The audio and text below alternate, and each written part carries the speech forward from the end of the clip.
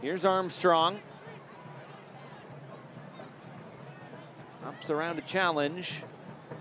Now gets the cross away.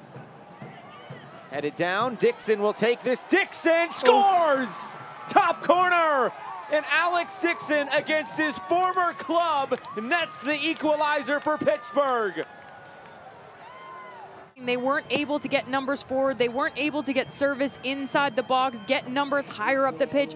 It's a great ball in from Armstrong, and just no defense picking up markers at that back post. But how about this for a finish from Dixon? He was good in this first 45 minutes, just tease this one up. There's no pressure. There's no one charging out on him. He has time just to settle and pick this one, and decides to bend it far top corner. It's fabulous goal from